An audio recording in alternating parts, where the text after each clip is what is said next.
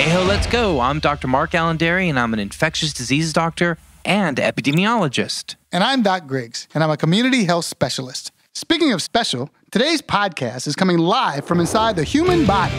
So, Doc Griggs, does that make it a podcast?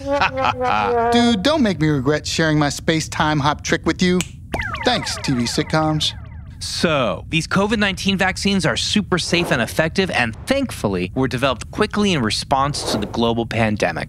First, let's explain how the coronavirus makes us sick. Ooh, check out those spike proteins on the coronavirus. They help it burst through healthy cells, where it replicates inside, destroying the cells and making us sick. I really hate that dude.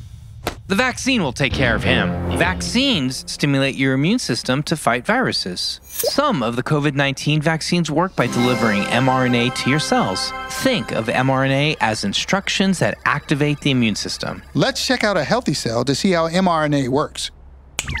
The COVID-19 vaccines deliver a package loaded with millions of mRNA to your cells.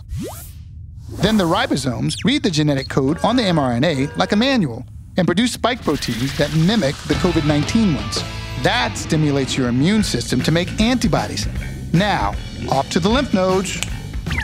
Here's where antibodies are created.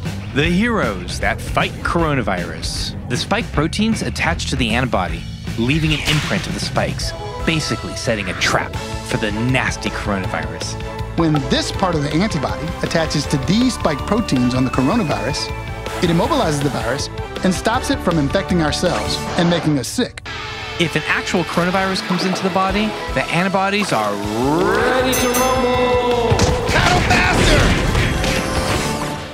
That's why COVID-19 vaccines are essential for teaching your immune system how to fight off the coronavirus.